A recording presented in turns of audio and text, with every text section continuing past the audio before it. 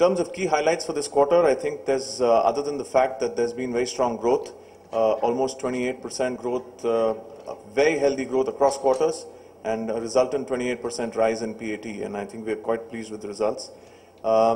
In terms of other highlights, Dr. Reddy's, we've entered into a collaboration with Merck Serono, and that is for the biosimilars, commercialization of the biosimilars agreement, and we'd be happy to take questions on that.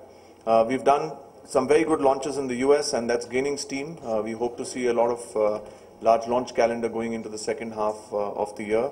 This quarter we've launched atorvastatin, clopidogrel and ibandronate, and atorvastatin was as late as yesterday. We launched this finally in the US. Emerging markets are showing very good growth at 44%. India business has shown a 19% growth rate.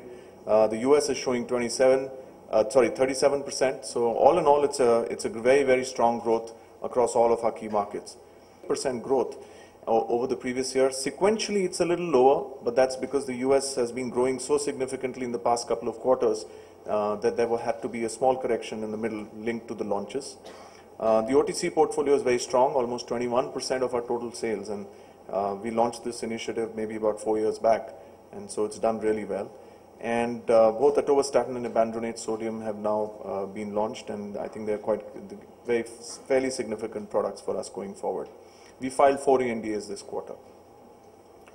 Moving on to Russia, again very strong growth, the key market for us, 42% growth in sales. And this is, despite the challenges in that market, this has been very, very good growth, very secular across all quarters. It's the highest ever quarterly sales we've recorded. And this market, if you look at the sequential growth trajectory, has also shown very impressive growth. 4 new launches during this quarter.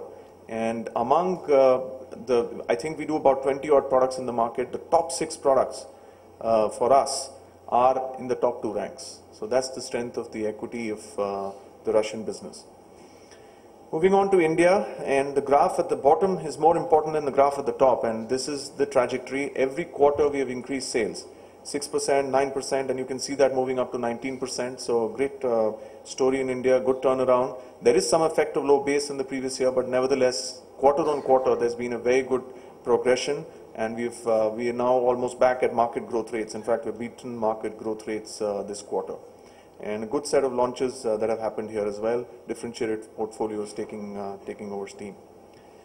Europe 14% up. Germany is growing. I'd like to caution it to say that Germany is a challenging market for us. We're happy to see growth there, but this growth is not hugely profitable. But at the same time, it's good to see top line growth within sales.